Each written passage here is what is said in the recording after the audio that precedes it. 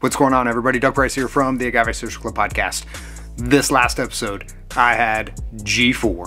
G4 is as about traditional as it gets. This is coming out of NOM 1579. Every bottle has an NOM number tied to it. This is coming out of 1579, El Pandillo.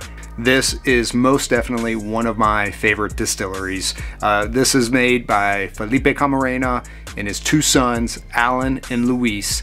And I had Alan on the show talking about, man, his childhood, what's it like growing up as a Camarena, and then just going into the process of G4. So if you have not tried G4, I want to highly encourage you to grab some G4. It is amazing. Make sure you listen to the episode.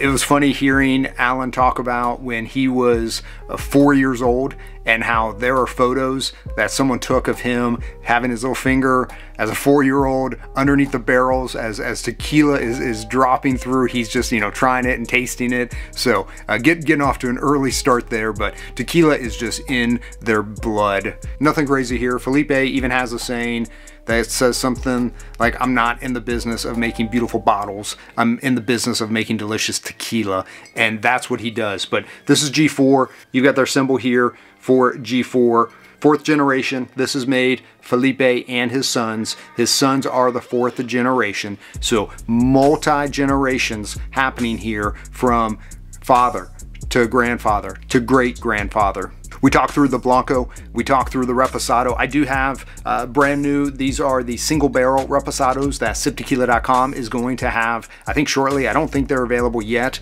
but I was able to get my hands on a few bottles for the single barrel Reposado. Absolutely delicious. We went through their añejo, and then they have 3 extra añejos. I've got 2 of them here. There is a 3rd one, which is the 55 month. All are different. This is their standard extra añejo. Man, beautiful color.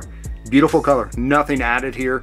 This is 100% additive free, but just great taste. Agave is shining through on every single expression, which is exactly what they want to have happen. They're using very, very old and worn barrels because they want that agave to still shine through and not be covered up by the oak or that barrel flavor. If you want to have some extremely well-made tequila, this Blanco is not expensive. I've seen it in stores for, I think the lowest I've seen is like 35 bucks. It's normally in that $40, $45 range. Very, very affordable for this Blanco. Reposado, their normal Reposado is usually in that $50 range. I mean, just absolutely delicious. Sure, the XAs get up there over 100 bucks, but man, they are worth it for a real treat to have something authentic, well-made. Their XAs are absolutely worth paying over $100 for. So listen to the episode.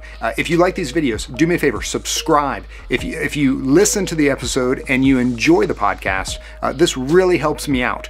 Go ahead and give me a review or a rating. Those things do help for different algorithms, for as people are finding the show. So if you want to help me out, I'd greatly appreciate it. You can do those things. You can follow me on Instagram at Agave Social Club. If you want to learn more about G4, you can go to g4tequila.life. Not a .com, .life.